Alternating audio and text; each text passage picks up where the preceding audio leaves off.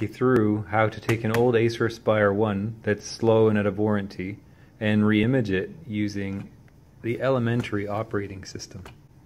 First thing you need to do is turn it on and push F2. Now F2 is going to take you into the BIOS settings. It might be password protected, so you need to enter the password. And then it'll take you to the BIOS settings. The next step would be to go into your boot sequence and make sure that the USB that's plugged into your computer is moved to the top of the list. So you push F6 to move it all the way to the top, and then the hard drive can be set at the second position. Then click exit and save, and this will allow the computer to boot directly from the USB drive. Alright, now the splash page is loaded, so the next thing you would do is click on Install Elementary. Then connect your laptop to the wireless network and push continue.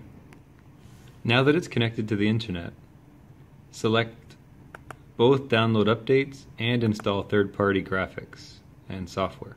Then push continue. The next step will request whether or not you want to install dual boot or just erase the disk. Personally, for reliability, I'd click on erase the disk and install elementary, then click install now. Next, click continue. You can click on the map to select the geographic location where you are, and then click continue.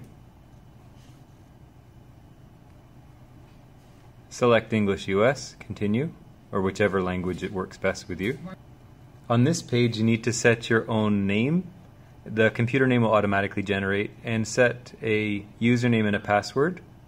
Most importantly, click login automatically so that students won't be prompted to enter usernames and passwords when they're using the public computer. Once this page is done, then click continue. And that's it. When elementary is finished installing the operating system, it'll prompt you to shut down the device, remove the USB, and then push enter. The next thing you may want to do is click on Applications in the top left-hand corner once the image is loaded, and then type in the following script in the terminal. This script will allow you to download the Chromium web browser, and you can use it to replace the current web browser in the image. There are 3 lines of code, and I'm going to walk you through each one.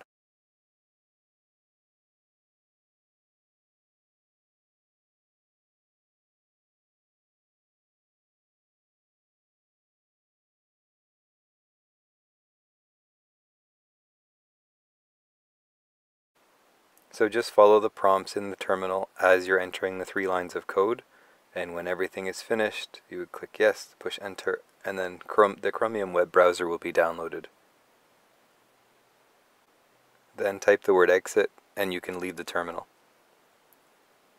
Next thing you would do, you may see some keyring pop-ups. You can click cancel on those, or you can enter the password that you entered when you created the image.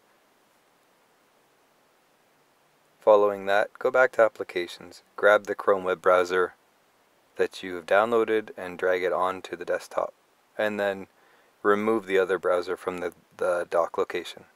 Then open up the Chrome browser and you can test it. You'll see that this Chrome browser will actually play Flash, and it plays pretty well too. I recommend setting it as your desktop default. And that's it. I've added the current Flash update, especially if you need to use this device for running special programs like Dreambox.